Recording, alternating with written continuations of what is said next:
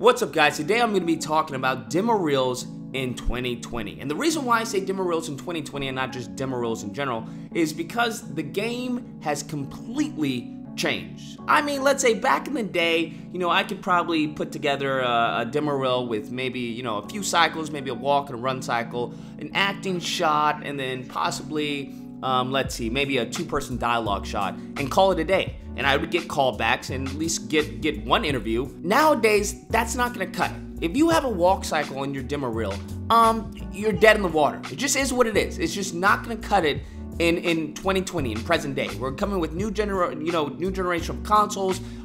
Everything has just taken a complete turn for the better, right? The competitiveness in the industry is on a whole nother level. All right? So if you think your little walk cycle or you think your run cycle is going to impress recruiters, you're going to be very, very, very, very wrong. And here's the thing. I want people to understand this. It's like going to the doctor and asking the doctor, hey, do you know about the common cold?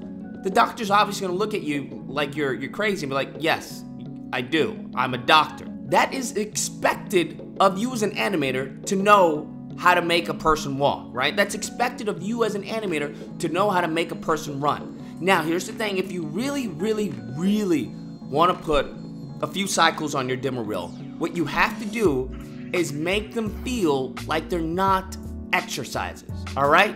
Because exercises are exactly that. They're exercises to help you when it comes to animating a shot, right? You don't get full off of the appetizer. You get full off of the main course meal. Do not conflate the two. Many people, some of the mistakes that I made earlier on was putting exercises on my reel. Now, if you want to composite in a way where it doesn't feel like an exercise, say you have a bunch of walk cycles. Say you have a walk, a brisk jog, and then a run, and then a sprint. Instead of showing all of those side by side together, what you can do is blend them in. What that does is that shows the recruiter, hey, he knows how to blend animations together. That's a skill that some animators don't have or don't even know how to do, all right? Especially coming into the industry. So if you can show someone, hey, going from a walk to a jog to a run to a sprint, and then on top of that, let's say on top of that, we add maybe a little story. On top of that, we maybe add a little camera movement, right? So you want to get the most bang for your buck. If you're going to do some of these walk cycles or these exercises, get the most bang for your buck. Show them that, hey, I can also do camera work.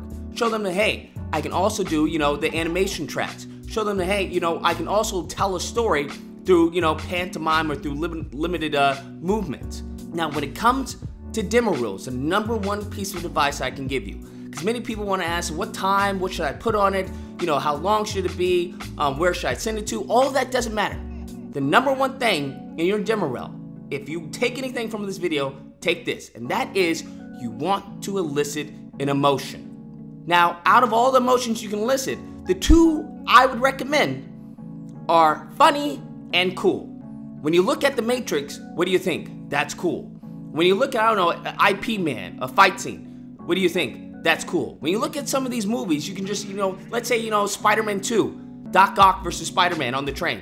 What do you think? That's cool. So when you look at something funny, you laugh, right? It makes you feel good. It releases endorphins, and that's a great emotion to have someone come off of looking at your reel, right? Now, when it comes to time, many people want to say, how long should it be? The time doesn't really matter. I want you to imagine this as a movie. Have you ever been in a movie and you're just like, you could be like 5 minutes in and be like, oh my God, this is gonna be a long movie. This movie is gonna be just really, really bad, right? So that's the same thing with the demo reel. Have you ever came across a movie where you're watching it and you're just like, yo, that movie was really good. It was so short. Turns out the bad movie and the good movie were the same time. But time flies, when you're having fun. So it's the same thing for your reel. However, having said that, the standard is usually anywhere from 60 to 90 seconds. I would argue that to make it a little shorter, because here's the thing, no one's gonna watch your entire reel. Please understand that. Most of the time, they're not gonna watch your entire reel. So you have a very small window to make an impression. They can tell within the first few seconds whether or not you have what it takes to be at their studio, to be at their production house, to be at whatever it is that they're working from, right? Their startup. Okay? So you want to make what the saying is, you want to put your strongest work in the front. You want to front load with your strongest work, and even the ending, you want it to be good. You don't want it to, you know, completely just devolve as the time goes on. It's like, oh, that's a good piece, that's a medium piece, oh, that's a bad piece. Now, going back to my previous point of funny and cool, that can mean a variety of things, okay? The cool could be the rig, all right? The rig that you're using, because trust me, these recruiters see the same rig over and over and over again. That's why if you ever go to, you know, iAnimate or an Animation Mentor or Anim School or any of these other schools, you want to put some time and effort into making your rig, you know, modifying the rig in some way, okay?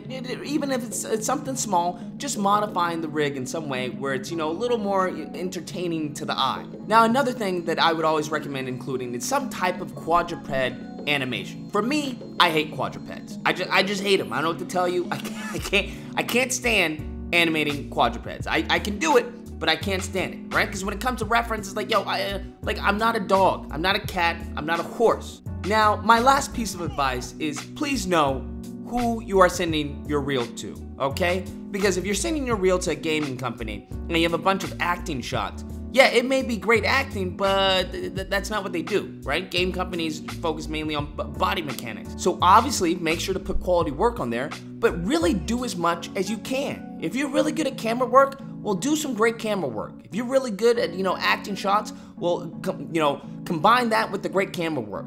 Do as much as you can well as an animator. You really want to show off your skills because this is going to be your calling card. So anyways, guys, those are just a few thoughts and tips on creating an animation reel in 2020, and I hope that helps. And until next time, guys, keep animating.